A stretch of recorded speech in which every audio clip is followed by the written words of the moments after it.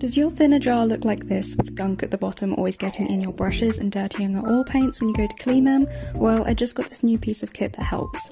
This stainless steel brush washer helps cleaning your brushes better and makes reuse of thinners easier. Essentially, it's a jar with a removable colander grid halfway up. This helps agitate the oil paint off your brush, which falls and settles below the grid, keeping the thinner on top of the grid separate from the dirty sediment below.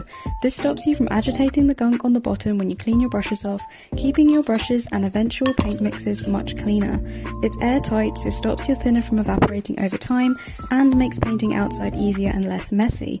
Just wait a day for the paint to separate, empty into another jar, clean the gunk, and refill again for cleaner thinner. You can achieve the same thing with a DIY metal grid and glass jar too if you're on a budget. Happy painting!